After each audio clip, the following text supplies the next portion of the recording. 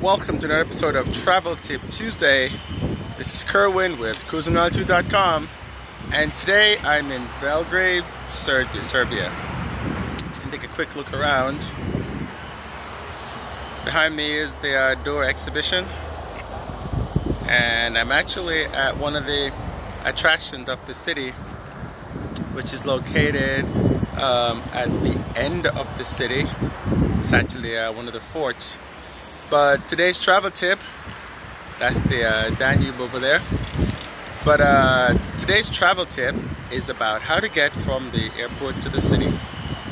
When you get to the Serbia International Airport, to the Belgrade International Airport, you actually have two options. You can either take the A1, which is about 250. I forgot the name of the currency. You can take the A1, which is 250 dinars, or you can take the number 72, and the number 72 is about I think it's about 65 or 72 dinars.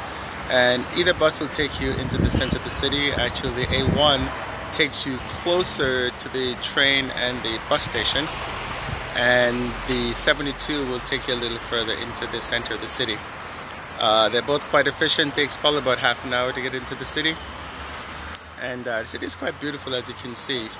So this is Kerwin with cruising.com. Have a great trip.